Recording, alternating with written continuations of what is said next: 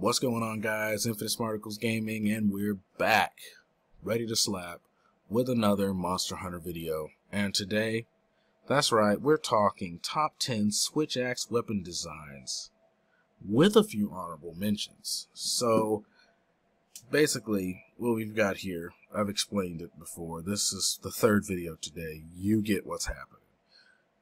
But if this is your first video that you're watching of my top 10 weapon design videos, basically what we're doing is going through what my top 10 weapon designs are in the game. We're not doing this based off of sharpness. We're not doing this based off of weapon affinity. We're not doing this based off of how rapid morph works on my switch axe. We're not doing this based off of, ooh, this looks good with this mix set. It works good with these decorations.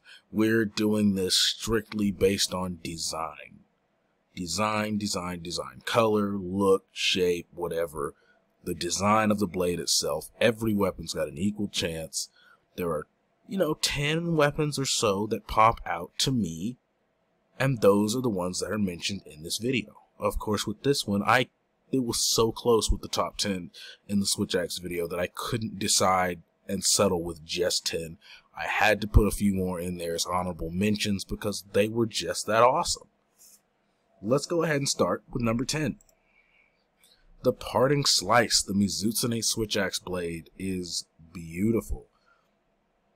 It looks like something that you might hold up at a parade, like one of those banners or whatever on a stick. I don't know what they're called, but it's got writing on it there. I think this one looks very cool, and it morphs into the blade mode. It looks very lovely, very lovely. The pink and purple, the colors of Mizutsune. Mizutsune's blades have their own special type of awe-inspiringness to them, and this one managed to make it into my top 10, even though I must admit I love all the Mizutsune weapons. Number 9, the Daybreak Salvaris. That's right, Acnosam Switch Axe making it into my top 10. Basically based on looks here, I love the Acnosam Switch Axe. Of course, this would be a perfect example of a weapon that's not useful near the end game.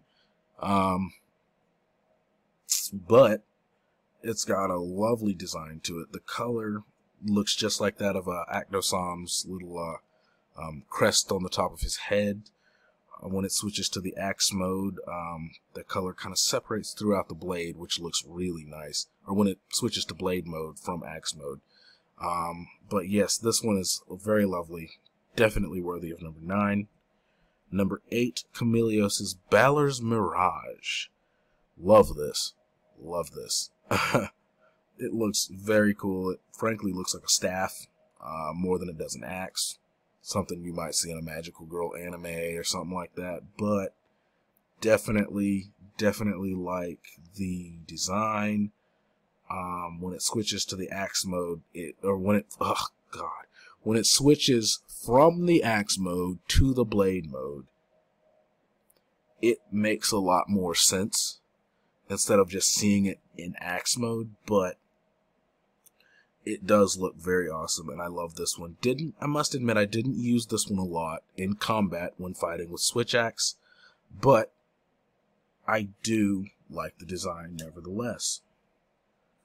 Number 7, the Skale Betis. I think I'm pronouncing that right. Anyway, this one is very lovely. Got a complex design going here, which makes it all the more attractive. You've got the axe mode has got, sharp, spiky teeth almost on the end of it there to do the damage with, and switching it from the sword mode from the axe mode, you're able to see the blade come out, and this design then separates and goes throughout the blade. And like I said, a lot of these look beautiful in sword mode. I just don't have pictures of them in sword mode. But you are definitely welcome to power up Monster Hunter Rise. Go in there and look at them transfer from sword to axe mode.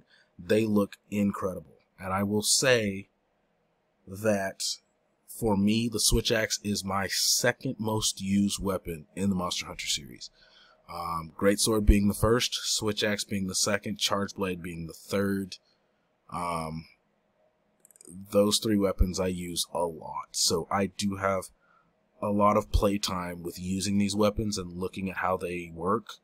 And this one here is very nice when switched back and forth. It looks amazing in the axe mode, obviously, as you can see here, but it looks even better in sword mode. Number 6.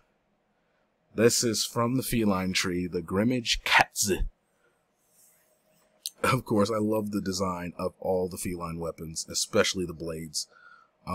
This one here looks just gnarly. It's got sharp, teeth where the cat's ears are. Here in the picture, you can see the cat with an evil smile on his face.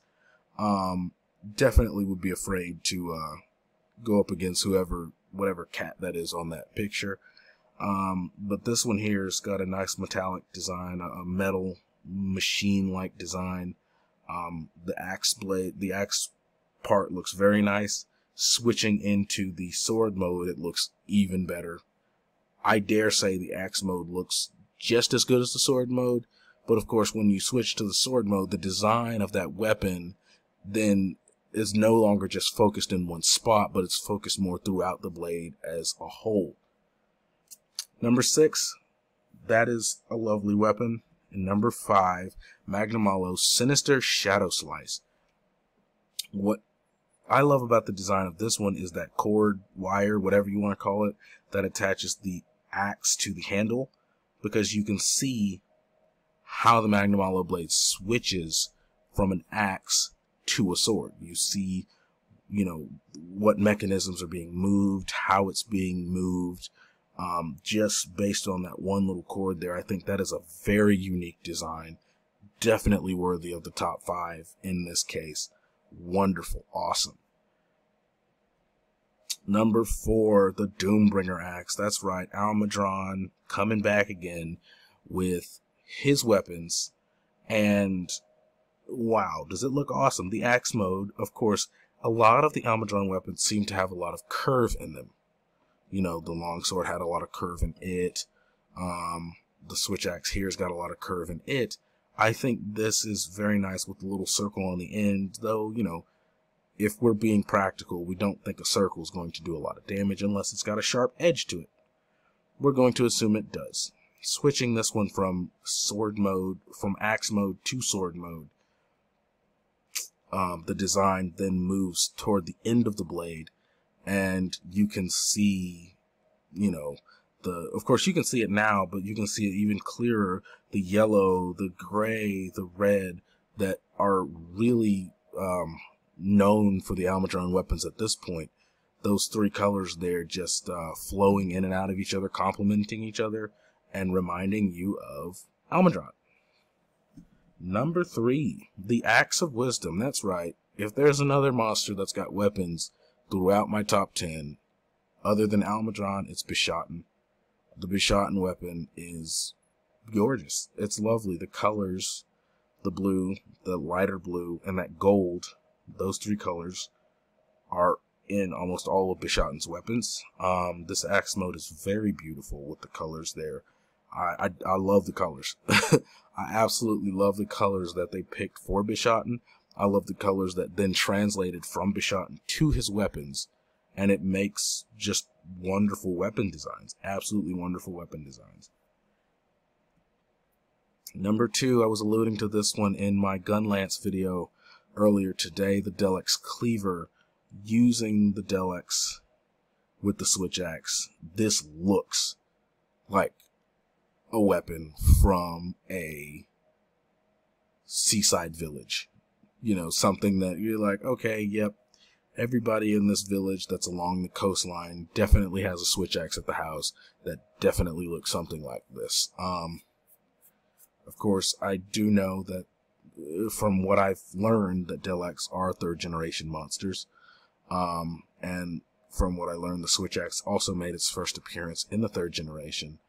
To me, this looks like it's from the 3rd generation. that is cool. It looks very cool. I love that the Deluxe fin is used for the blade in the axe mode. This is one where the axe mode to me is better, slightly better than the sword mode. Of course, both modes look awesome, but I love how the axe mode looks in this, with the fin being the blade for the axe mode.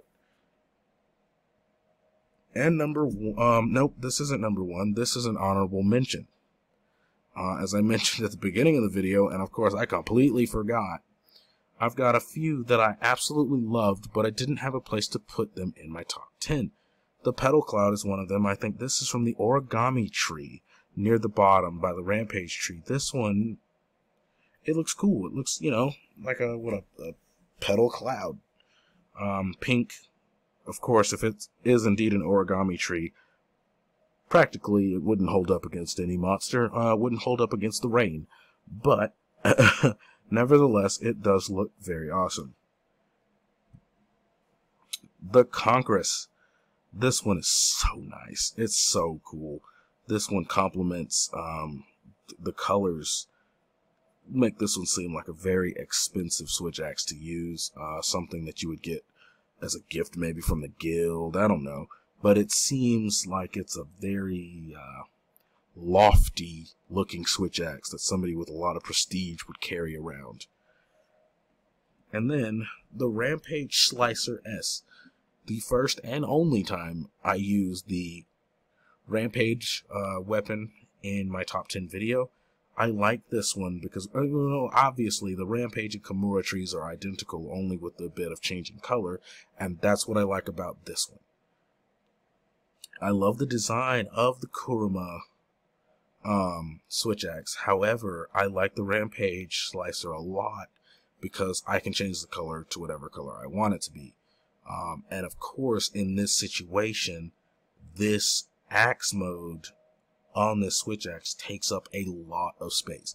That color that you pick is going to be seen very well with the switch axe in axe mode, more than it would in any of the other designs of any of the other weapons. Simple as that. I can make the color what I want it to do.